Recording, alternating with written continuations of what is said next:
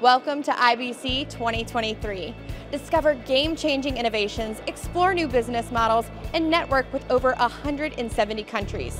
Exploring groundbreaking innovation across 13 halls, right here in Amsterdam.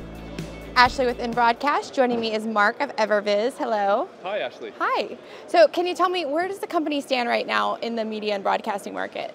Yeah, so we're really excited to join Fawn Group. We joined last year, working together with them, and really kind of developing our product, which is a tool for creating data visualizations, kind of developing it towards the broadcasting industry. And we know that they want to create charts to enrich their content.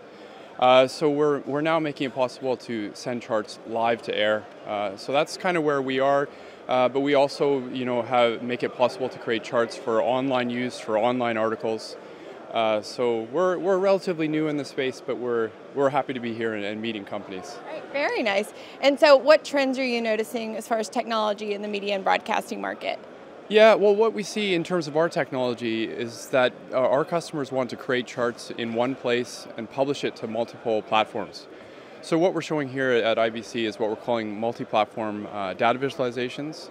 So you can, again, essentially you can create the chart in one place, you can send it to social media platforms, you can download it as a video, you can download it as a PDF for print. So basically you can take the same chart that you create and publish it in multiple places.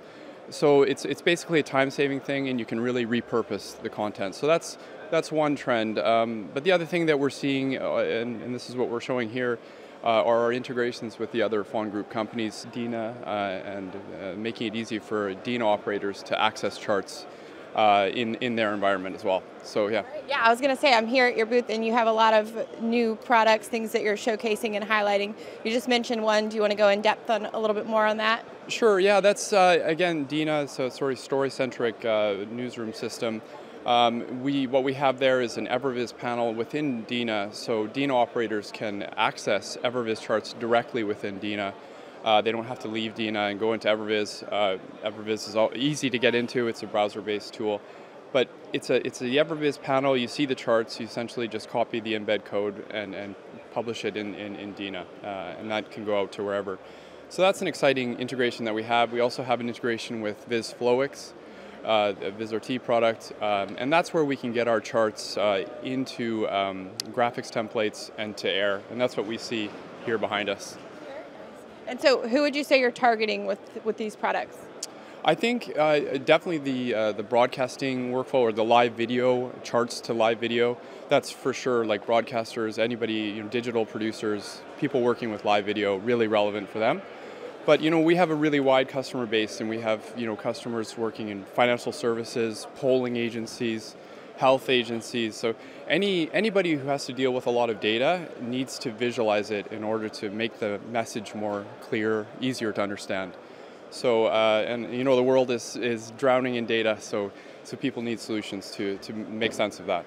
Absolutely, makes sense. And can you tell us any bit about what we might expect from you in the future? Right. Yeah, it's really exciting what we're showing here, and we're something called data visualization packages. And essentially what that is charts that we create, and we design the charts so the customers don't have to worry about building them at all, and we also connect the data source into the chart. And we're just here, it's kind of at a concept stage right now, just here listening and seeing if that's something that's interesting. So that could be coming down the pipeline. The other thing that we're doing, which is exciting, is adding a data source directly into Everviz. So, for example, like financial data. And essentially, you could have a data source like that into Everviz and automatically kind of create a chart from that. So that's another thing another direction that we're going.